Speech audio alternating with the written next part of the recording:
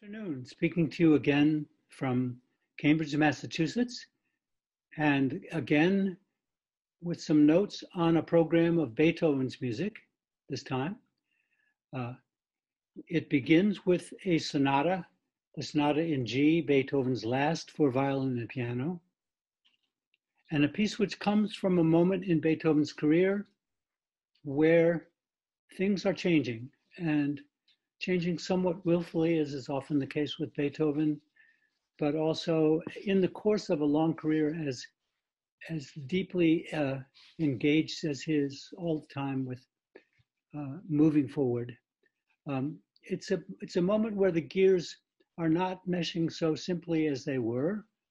If we think back to the Razumovsky quartets, Eroica Symphony, the time when Beethoven's life when he was willing to expand, open up really large planes of music, let things develop and settle and really take up space in a very commanding way.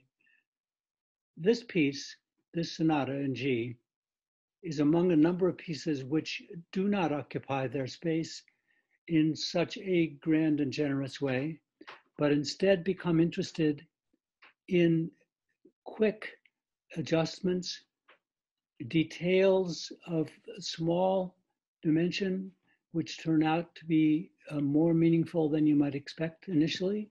A perfect example being the Little Philip, which starts, that's this sonata in G for violin, a casual motive, one which you would think is very lacking in the kind of evidence of force and strength that is often associated with Beethoven. Instead, almost like an aside or a kind of a little inadvertent shudder. But he goes on to make a piece which players find extremely exacting to play. If they played earlier pieces like the Kreutzer Sonata, the famous one, where the violin and piano were really treated as big virtuoso music with plenty of room to say their piece.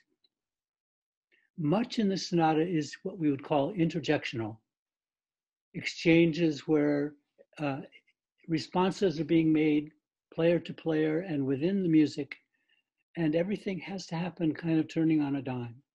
This is true in the first movement. It's true even in the slow movement, where little bits of configuration are not decorative. They're instead quickly melodic, a kind of playing which players probably had to get used to then and still have to get used to it now. A very short scherzo, really disproportionately so, even for Beethoven. A last movement which is variations, which seem to have said their piece and then suddenly take off towards the end with a whole new burst of energy and I would have to say a new burst of complexity. So a sonata in that moment of adjustment towards another discourse, which is the discourse that we know probably best from the final quartets, where it's become almost a dialogue between Beethoven and himself. It's somewhat more public than that at this stage. In our program, we then make an adjustment backwards in Beethoven's life to two pieces which come from a somewhat earlier time and from a somewhat different mode of address. The piano trio in E flat is Beethoven's most comprehensive piece of chamber music to that point. It's paired with another trio, the Archduke, which is probably better known, which is a less explorative piece, more public piece. But this one, this wonderful piano in E flat, piano trio in E flat, is a kind of summation of Beethoven's art of chamber music up to this point. Each instrument is an equal participant in the dialogue. And the discourse of the piece is both, when need be, leisurely and conversational, and at times has even and unexpectedly hectic and grandiose and crazy, as in the last movement. It begins with one of the best Beethoven beginnings, something that sounds like an introduction, but which turns out to be an integral part of the thematic material of the first movement, reappearing at all kinds of different junctures, and really seeming to be not just the preludial, but the generating force of the piece. The two middle movements of the piece are quite unusual. A kind of playful, almost childlike dialogue, Haydn-esque slow movement, not really slow, but rather elegant and graceful. And then a Landler, a dance in which a voice from the future speaks.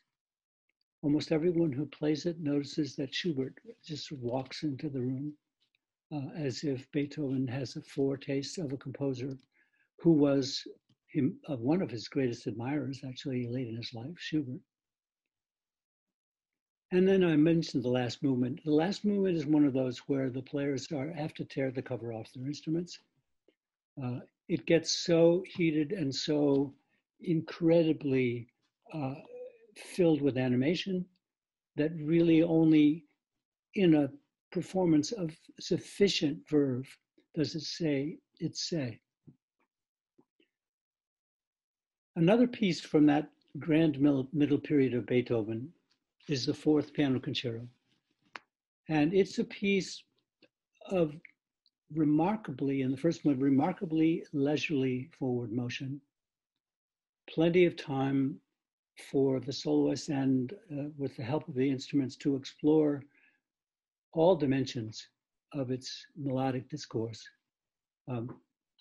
It exists not only, of course, in the familiar version with full orchestra, but in another version which was discovered only recently, but is believed to be by Beethoven and made a couple years after his introduction of the piece itself. And it's for string quintet accompaniment and soloist. The curious and interesting thing about this version is the addition of a number of fanciful Phillips into the solo part, so fanciful and so odd in certain cases that the authorship was disputed. On the other hand, if we can imagine Beethoven as an improviser, he probably sounded quite a lot like our soloist, Robert Levin, that is to say, filled with surprises and trying some things which were generally idiomatic and indigenous to the piece, but I'm sure occasionally not so much. So we're pleased to present the first of our two performances that we sponsored at the festival of this version of this concerto, with Mr. Levin embarking upon a cadenza which I think will curl every hair of every listener. Thank you, and I will be back with the next program soon.